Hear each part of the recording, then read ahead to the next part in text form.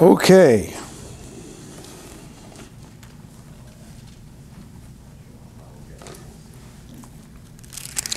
Well, it was interesting what we read there last week. And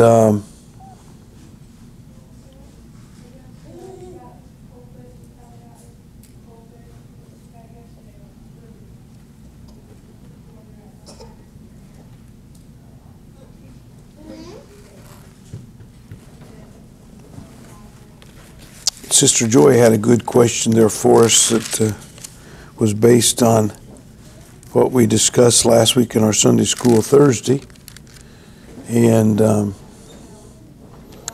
so let's pick it up here now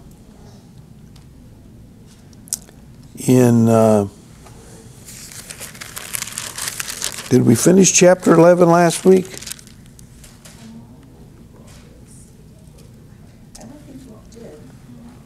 I don't think technically I did, because I thought Joy's question, you know, she was heading us off there to pass a little bit because we were discussing these three sons of Terah, Abraham, Nahor, and Haran. And Thursday we went and looked in Acts chapter 7 where Haran is called Karan, and no doubt that's where the Quran comes from, of the Muslim faith.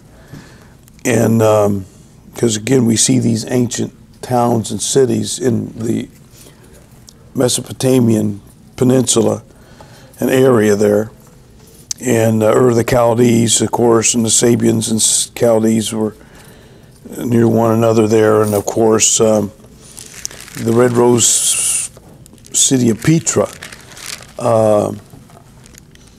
is in that same general locale.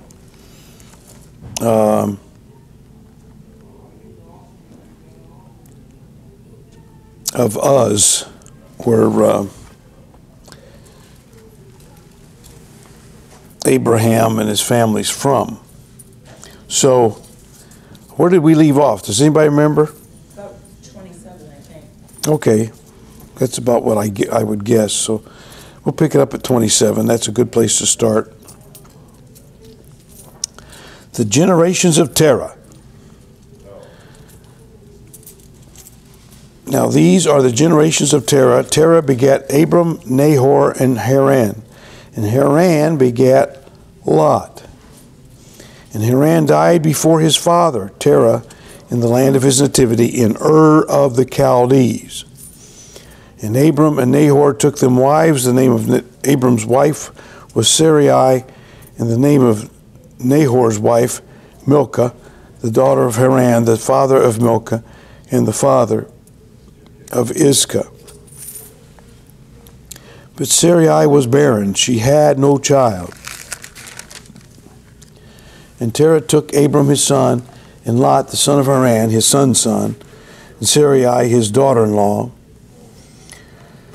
his son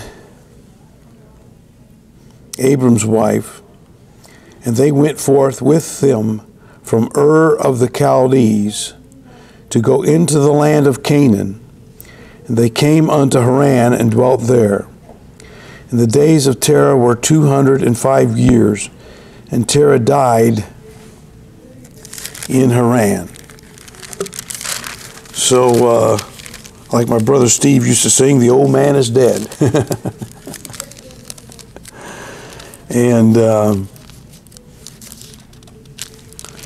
so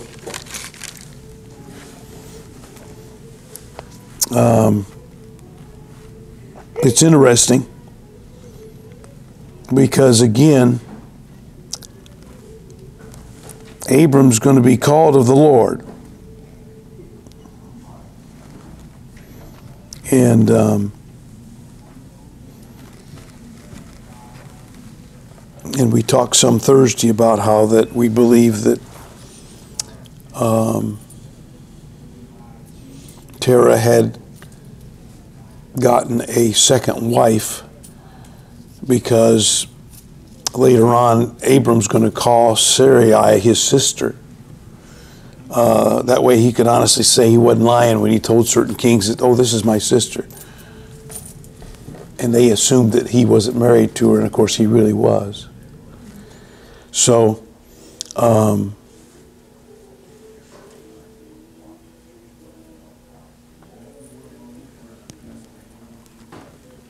God's going to talk to Abram and call him into the land of Canaan, and of course we see he's hanging with his dad up to this point, and at least he's traveled from Ur of the Chaldees to Haran, but he's still not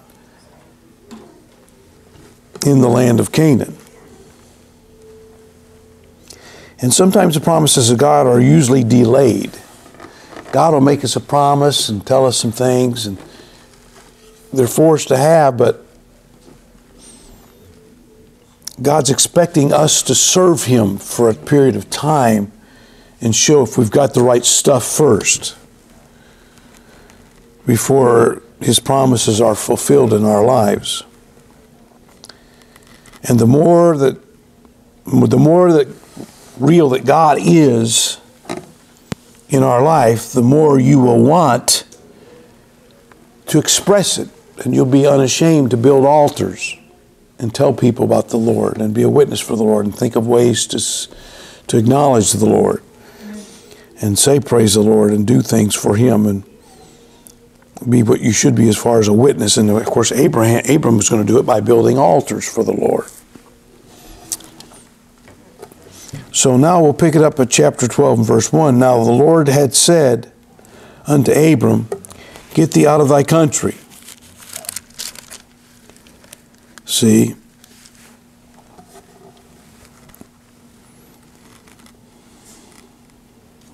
he'd been feeling the link of that family and having that daddy to lug around with him, but now that daddy's gone. Get thee out of thy country and from thy kindred and from thy father's house unto a land that I will show thee.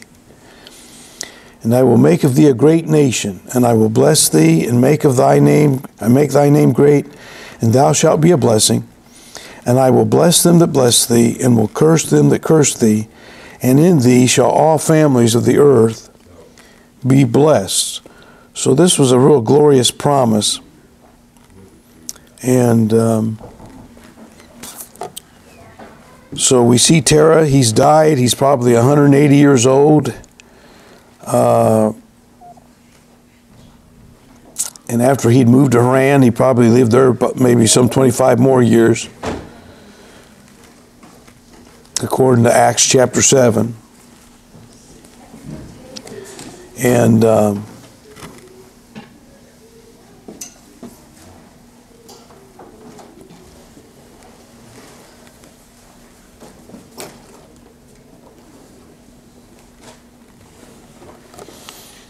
the Bible mentions Ur of the Chaldees, how Abram's being called away from that place, and Ur of the Chaldees by modern excavations has been discovered to have been a very luxurious city, had a lot of nice things. So Abram really is leaving the city and going to the country. He wasn't a nomad by any means, but God had called him into that kind of a life. And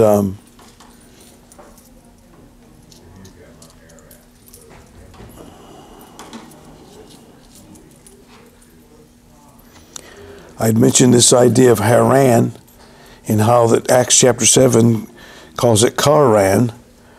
And sure enough, it was the frontier town of Babylon, devoted to the worship of the moon god. So can we be surprised that the Muslims with their Kaaba had made that their symbol of their religion?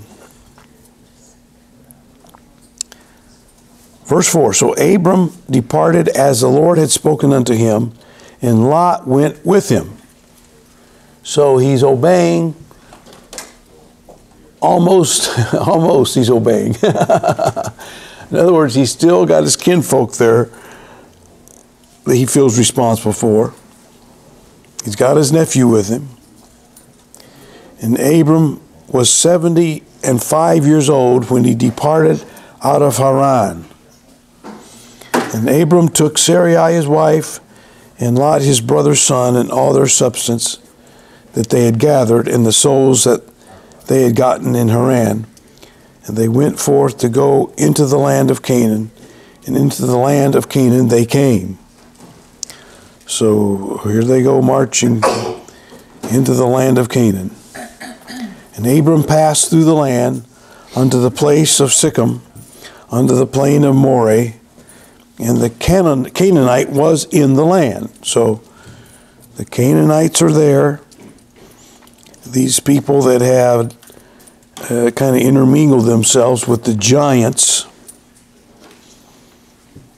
And so that there's Perizzites and Canaanites and so forth, and Girgashites.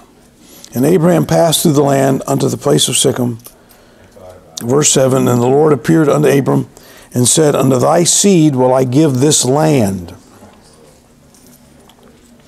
And there builded he an altar unto the Lord, who appeared unto him.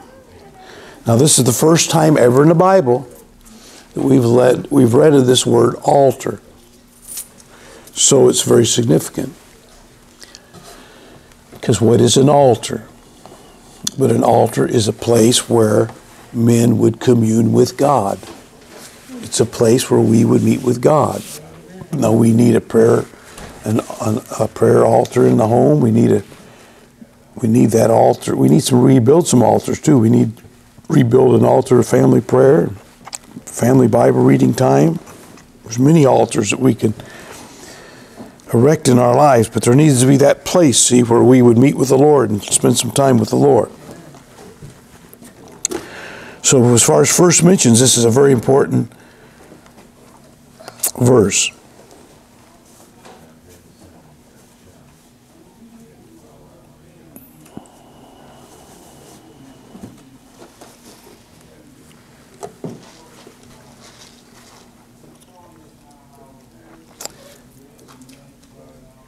So the Lord appeared unto Abram and said, unto thy seed will I give this land. And there builded he an altar unto the Lord, who appeared unto him. Now this is the first time it says the Lord appeared unto him.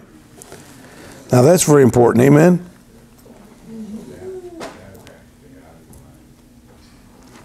Because again, he's going to get busy. He's going to get busy with life, and he's going to get busy chasing his own tail. But in the end, he can think back when the Lord first appeared unto him. Do you remember when the Lord first appeared unto you? See, hopefully you got saved, amen. Hopefully you weren't too bullheaded that you recognized him when he called your name for who he was. He said, my sheep hear my voice, and I know them, and they follow me. Verse 8, and he removed from thence unto a mountain on the east of Bethel, and pitched his tent, having Bethel on the west, and Ai on the east, and there he builded an altar unto the Lord, and called upon the name of the Lord. You know, we had some clowns leave the church, and one of their faults was, we have an altar. Yeah, I hope you got one. I think you're pretty thick-headed and stupid if you don't think you need an altar. There's altars all over this book. And that's a good old-fashioned biblical thing to have. That's what amazes me at people's arrogance. But see, this is the devil. This is the work of the devil, to get you so centered on yourself that you think that you're God. And that's the problem of this age and this moment we're living in. So you got this president, he thinks he's a God. You got a Supreme Court, they think they're God. They can redefine marriage. It doesn't matter. Up to this point in time, all the greatest minds and men that ever lived, these clowns and Jewish women think that they have the audacity to change what words mean and change a culture and change a generation and a society and redefine marriage. Man, you talk about, can you be any much closer to Satan himself, wanting to be like God? You know what I'm saying? But this is the result of humanism. See, we've come so far from Bible truth. And this is all the more reason why we have to sing out against it. Because, see, these people are tyrants. This is one of the reasons we fought a revolution in this country. Because we said, there's no King George that's got a right to tell us what we can and can't do and what our rights are.